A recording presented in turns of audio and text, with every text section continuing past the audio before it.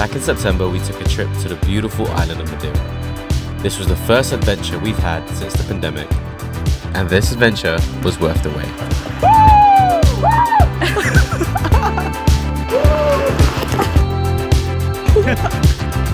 I could eat a Big Mac, 2 Big Macs. Cut to McDonald's.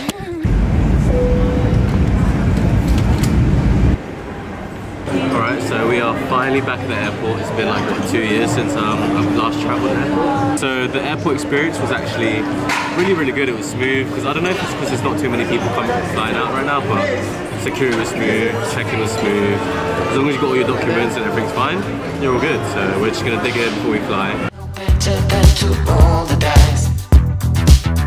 So take this love and try to make it new. We've just checked into Hotel Alto Lido. We've got a hotel room tour. Let's check out the bathroom first actually. Walk-in shower, toilets, oh, and that's it, a bidet. That's what you need, guys. UK, you need to get on it. We even have a dining table and we've got a kitchenette. I actually don't think that we'd have a kitchenette. We've got the double beds here. And then we got, I believe we got seaside views. Alright, we got a balcony, okay. There's the sea. Mini pool. That's the mini pool, the pool's over there. I think. Oh, the pool's there, yeah.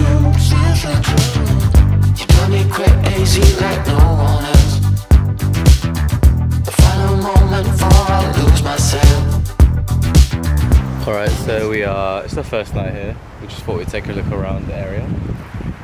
And we're recording. It's so amazing. It's like golden hour, blue hour. It's buff. What do you think of the sunset? Spectacular! It's blue hour. It's good footage. Yeah. Pretty clear skies actually. It was cloudy when we were flying in, but... I don't try to leave her now. That's mine. She knows.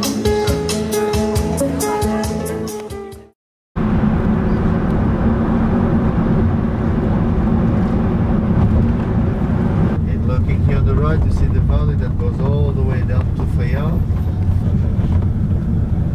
Alright guys, so we are now at the top. We are at Pico do Arieiro. Yeah, Pico do Arieiro. So we just took a cab here.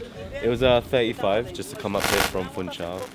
We'll update you if that's 35 each or 35 for the whole way, because that's a good steal. We booked it through our hotel, so maybe that's why it's a little bit cheaper if that was the case. Yeah, so we're gonna go on a hike to Pico de Ruivo and then make our way back. And yeah, we'll have a nice hike. See you guys in a B-roll.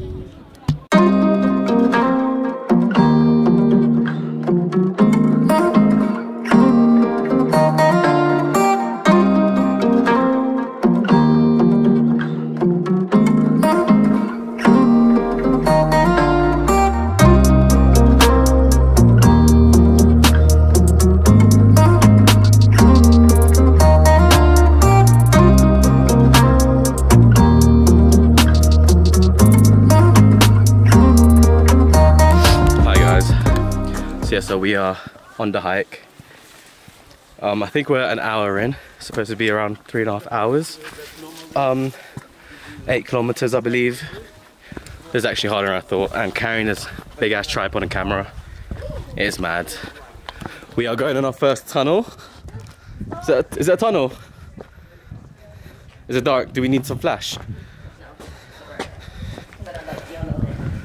Follow the light. Yeah, so that was the first tunnel. Like I said, this isn't actually a tiring hike. We actually have to go all the way there where Hannah's pointing. Wow. On the way to the halfway point and 2 hours in, we saw amazing scenes for every corner. We were heading up at a really good pace and on track to reach the peak.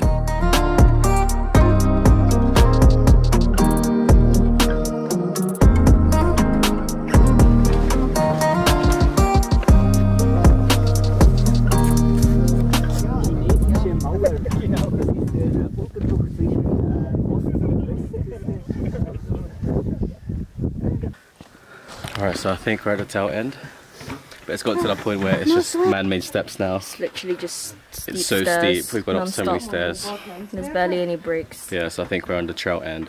It's supposed to be a 4-hour hike, but I think we're really pacing it, so yeah, we're doing it in 3 hours, I reckon. I think it's only 12 o'clock. That's just only about 12 o'clock. because we thought we'd get there at 2, so we'll see you at the top because I have no energy to record anymore. So, see ya.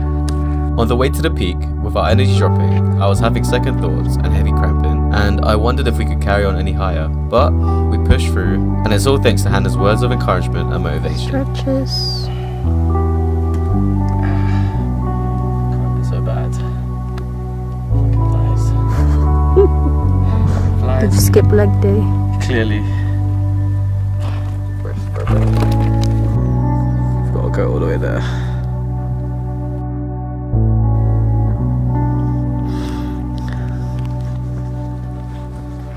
Look at her go.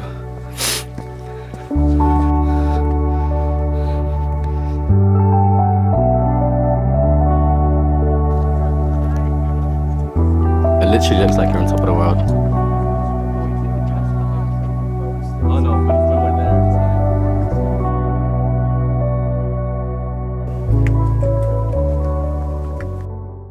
Yeah, so we made it. Say this is my No, right. We are now at Pico, Ruivo. Had a little bit of drama because I got some cramps on the way up here on the last leg. Literally on the last leg. But we made it. Here we are. We're just gonna stroll around here before we have to go back. Another 3.5 hours back. MVP here. She's the leader of the trek. I'm the tour guide. She's my tour guide. Actually, no, I've never been here before, so I don't know. We are now on our way back. It's actually more pleasant. The way back was actually so much more tougher. There were more uphill segments throughout the hike, along with the scorching sun, which made the way back even harder.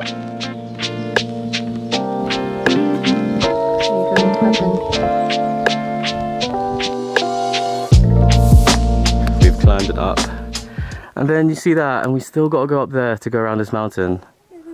Don't know if you can see the trail, but there are people there. And we've got to go around this whole mountain. And I'm cramping up the whole time. There's him. And then there's us. So now we're in the shade. This feels good. Feels nice and cool. Yeah, easy to hike. Because hiking in the basking sun is not the one. I thought I was going to like collapse because we're running out of water. I don't get how people can do it, man. I feel like we both got pretty bad too. Yeah. So if you're seeing this, everyone, we love you. I'm joking, we probably survived because I would upload it on YouTube, so.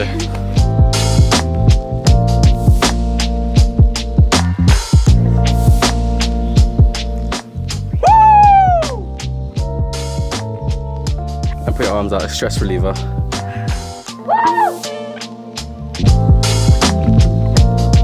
There's the ball. You see it? We're almost there. Let's go. Is that your hike walk?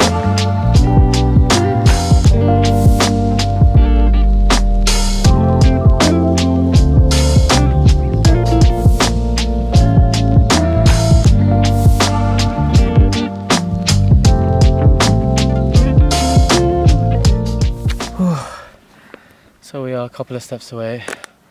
Way back took so much longer. Yeah. I was cramping the whole way through, so it took us 3 hours to go there, but it took us 4 hours to get back. Also, because on the way back, there's just so much more uphill. Yeah. Didn't realize that. This is actually the hardest hike I've ever done. Plus, I was cramping. Yeah. I think the cramping made it harder for you. Yeah. And we didn't have that much water packed. Yeah. We made it. How was it, babe? So tired, I'm so done. But Did it? I could eat a Big Mac, 2 Big Macs. Cut to McDonald's. Hey guys, so today is the second day. We are going canyoneering today, so we're going to be abseiling and sliding down the canyon and whatnot, getting wet. So because there's going to be a lot of water, I won't be using this camera, so we're going to switch to my phone camera and the GoPro. This guy thinks he doesn't have to wear sunscreen. Okay. The sun says no. You have to make bad decisions to realise that you're wrong, and I'm wrong. Don't zoom in. The way you're wrong. We're about to go down now on the first one. Just trying to get into the safety ropes down there. It's actually pretty high, higher than I thought it'd be. We booked a canyoning tour with Epic Madeira, which had us wading through cold waters and abseiling down waterfalls in the canyon. A huge shout out to our guides Peter and Alto of Epic Madeira for getting us safe and providing a really fun time.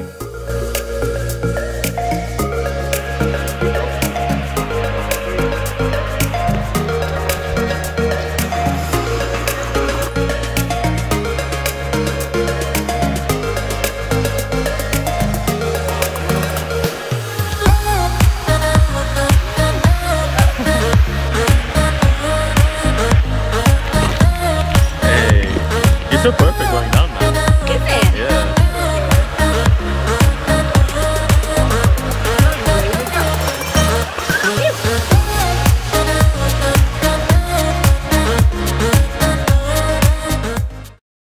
On the remaining days in Madeira, we decided to hit the town and see what Funchal has to offer. Where are we? We are in the main center town, in the middle of a flower festival, so it's over there. And yeah, they have a little market going on, so it's really nice, lively, everyone's here. And it's a nice Sunday afternoon. Yeah, we're just exploring, walking around. Yeah, so a bit of a chill day today just because the past 2 days we've been adventuring, hiking, canyoneering. We were so sore this morning that we didn't really get out of the room until 12 o'clock. I'm still sore, so we booked in some massages for tomorrow just so we can relax. We thought we'd just take it easy day. Spa day. Madeira. So it turns out today was actually the flower festival parade here in Funchal. So me and Han just finished having some lunch and we just popped out to see like just huge crowds, and there's a bunch of floats coming in. There's a guy painting on this float. Hello guys, so we're back at the spot. This is our spot in Funchal. Got the little lighthouse pier. It's so buff right now. It's like blue golden hour. So I thought we'd be taking some pics. Let's flash the pics right here. Hannah's doing some more shots. Taking a video. It's so clear. It's so beautiful. I wish everyone could see this view. Like, come on, man. Look at how gorgeous that is. Hey guys, so we are up here at Mont. It's the church up on top of the hill. It's massive. So you see that really light up at night. And it's actually 600 meters above the whole of Funchal. So we're here because we're gonna go do the what are we gonna do? We're gonna ride the toboggan all the way down the hill. Imagine, that's like 2 guys just pushing you down the hill. It's like a wicker basket. Yeah, wicker basket. Hi guys, so just before we go to the wicker basket ride, I thought we'll get a quick light lunch. Not as light as we thought, but it looks bomb. It looks delicious. You got like chicken breast, you got a club sandwich, and then you got, what did you get? I got a Caesar salad. This is a lot of Caesar in a salad.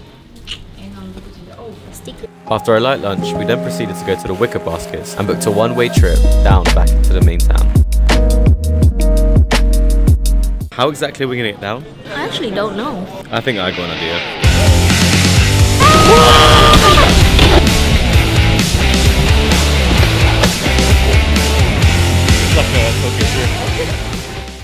And that brings our wonderful trip to Madeira to an end. Not only did we witness the beautiful nature surroundings of Madeira, but we also experienced the fun and embracing culture of the locals. And we'll definitely be back another time.